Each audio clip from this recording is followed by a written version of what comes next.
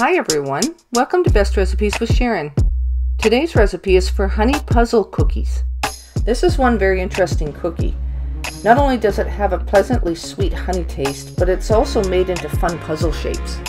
And most of the ingredients in it you're likely to have on hand. Alright, so let's just get right to the recipe. Start by adding half a cup of unsalted butter to your mixing bowl.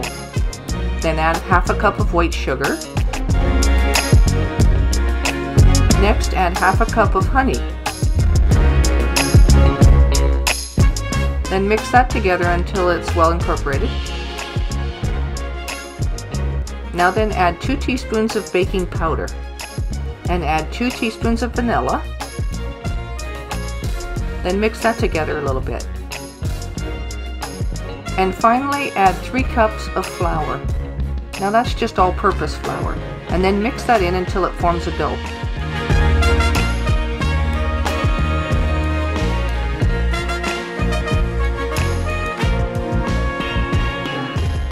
So when it forms a soft dough like this, then you take it out of the mixing bowl, place it in a Ziploc bag, and put it in the fridge so that it chills for about an hour. Then take it out of the fridge and cut it into about 4 pieces.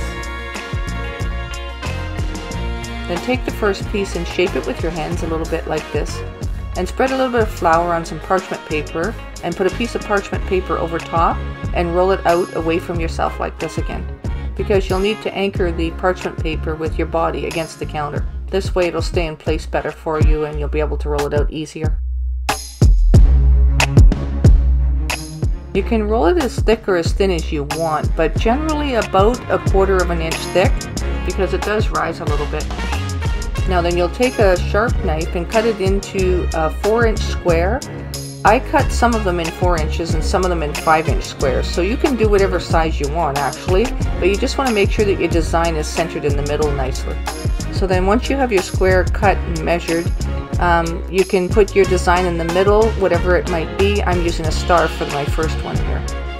So I just take and move the cookie cutter back and forth a little bit so that it is easier to remove the cookie when you're done. Now then take a sharp knife, and this is where you're going to cut your puzzle pieces out like this.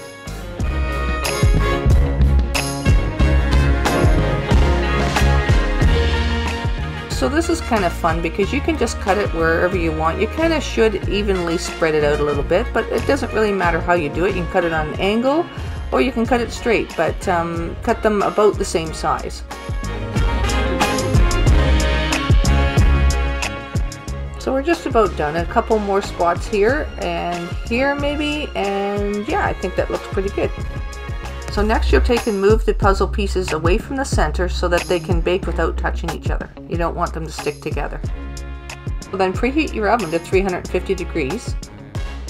Meanwhile, you'll get out a brush, some sprinkles, and some milk. You'll just be brushing the milk on the areas that you're going to be decorating. So the center one and then just the very edges of your puzzle. By adding milk like this, it will help the sprinkles to stick. So I'm using some multicolored sprinkles for my star. And then I want to use some blue sprinkles along the edge to define the border of the puzzle. Then I'm just going to brush away some of the extra sprinkles so that they don't make a mess when they're baking. So they're on the cookie sheet, on the parchment paper. Place them straight in the oven for about 7 minutes. And this is what they look like when they're done. It won't be golden on top, just golden a little bit underneath. Sometimes you have to trim the edges a little bit to make it fit, but generally it'll fit right together like this. There it is. So isn't that cool? So I'll show you how to make a few other designs as well.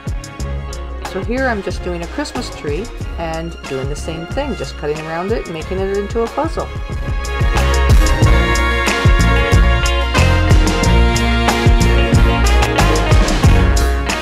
You can bake that the same way as we did the star, or you can remove the Christmas tree from the center and you can bake it and cut it after it's already baked. Sometimes the puzzle pieces will come together a little better if you do it that way, but you'll have the sliced look and not the baked look. But that's just another option. So you can see there's many designs that you can do.